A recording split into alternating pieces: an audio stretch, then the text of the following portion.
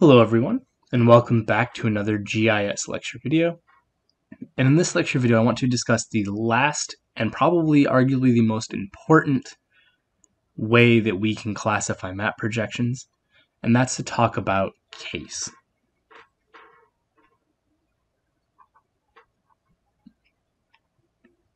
So up to this point, we've talked about class, which has to do with how we shape the developable surface, and we went over the three most common, being leaving it as a flat sheet called planar, wrapping it up like a paper towel roll called cylindrical, or making a party hat, which we called conic. We talked about how we can take those three fundamental shapes and we can sort of rotate them around the Earth to either be equatorial or planar, depending on if they focused on the equator or the pole. They could be transverse, meaning we rotate them 90 degrees so they're on their side. Or we talked about how they could be oblique, which was basically anything other than equatorial, polar, or transverse. Right.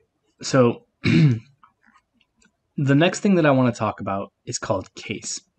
And I want to make sure that we have a really good understanding of case, because case is actually going to be extremely important when we talk about distortion, which is going to be the topic of the next video. Right. And so what I want to do here is I want to draw a reference globe, and then I want to draw two pieces of a reference globe. So this is the entirety. This is sort of a small section of it. And what I want to do here is I want to talk about the idea of case being the width or the size of the reference globe, or of the width or the size of the developable surface relative to the reference globe. Right. Now, I'm using a different set of terminology here.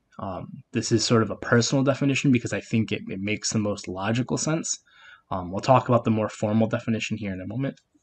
Right, but with case, what you're doing is it's the size of the developable surface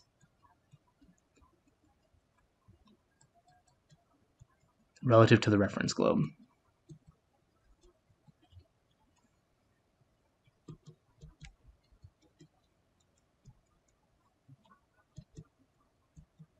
Right. And now, I kind of want to make sure that we're clear on what I mean when I say size. And I want to, again, think about this idea of a cylindrical projection. And I want you to think about the way that we've been talking about it so far, which was that we had the way that we've been drawing it so far, try and keep this a little bit straighter, right, was that it was like a perfect fit,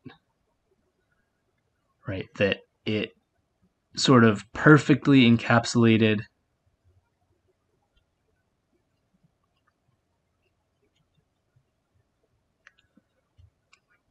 right the reference globe, in the sense that, and we didn't really make a big note of this, but in the sense that it really only ever touches along, in this case, right, this is a equatorial projection, right, and that it only ever really touched at the equator. Now, of course, I've done a really poor job of keeping my diagram straight here, right, but it only ever touched at the equator in the case of the equatorial projection, right? And so if we were to draw the developable surface on our sort of example here, right,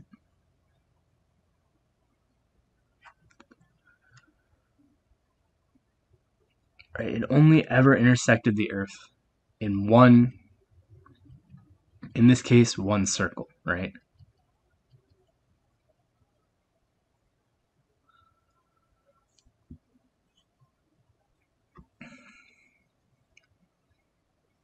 So where the reference globe intersects the developable surface, or where the developable surface intersects or touches the reference globe, right, we call this a standard line.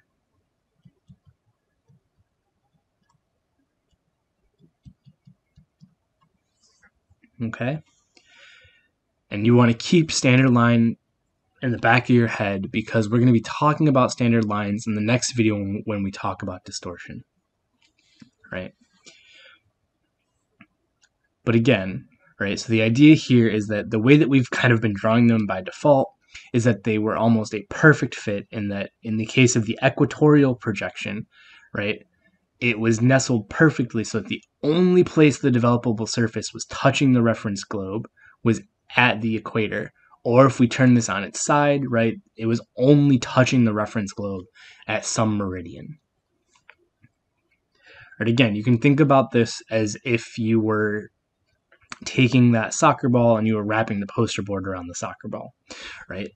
This type of scenario would be where you wrapped it just tight enough that the soccer ball wasn't falling out, right? It was holding the soccer ball in place by touching it at the widest point of the soccer ball, which on the Earth would be the equator.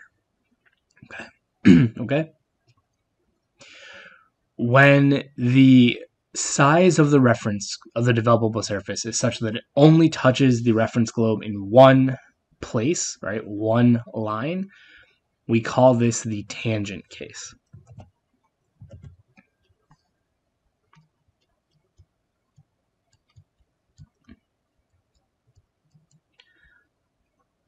Right, when the developable surface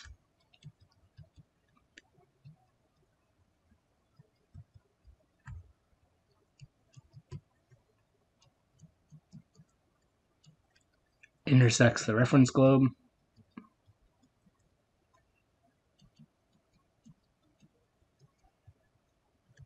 at a single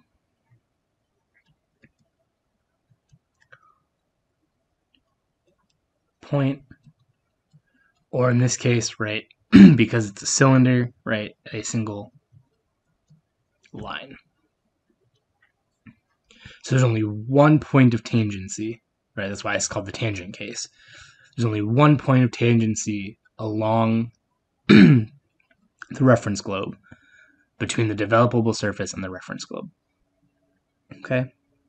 We'll talk about why this is important in the next video, right? But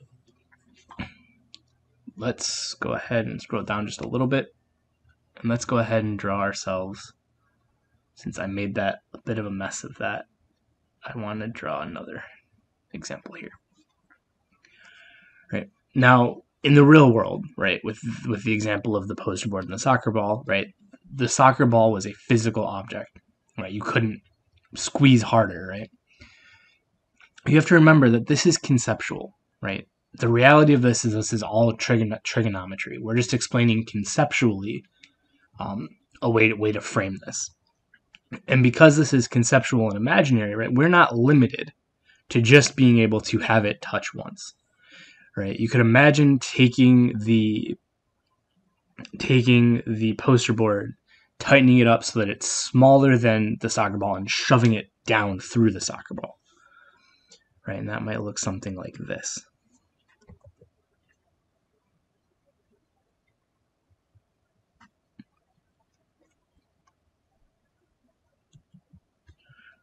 So you can see we've kind of cored out through the soccer ball. Right? So in this case, right, again, this is our equator here. Right? In this case, what we've done is we've actually created two standard lines, right? Because the Earth is intersecting, or sorry, not Earth.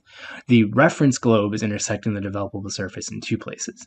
The first is here, and again, pardon my bad drawing skills here. And the second is here, right? So we now have two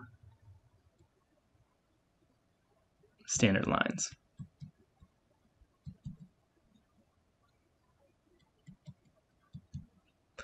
Right, and so what that would look like from a sort of cut perspective, right? Again, this is the cut perspective, right? Oops.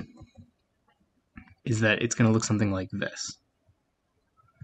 I cannot draw to save my life today. It's going to look something like that. right, where we have the developable surface interacting in two places, right?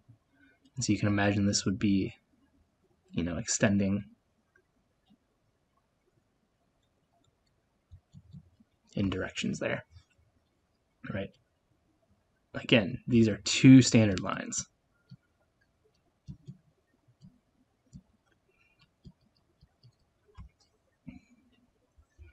So when we have two standard lines, right, we call this the secant case. Secant case. Right, the developable surface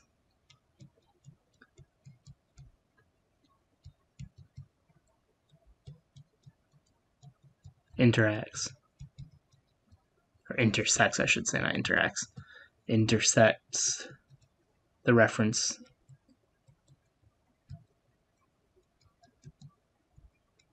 at 2 points, right? Or put another way, it creates two lines. Okay, so this is really important. We're going to come back to this idea of tangent versus secant in the next video when we talk about distortion.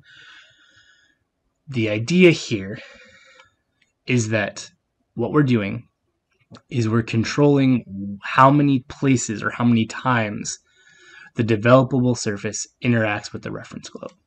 In the tangent case, right, we set it up so that it only interacts once.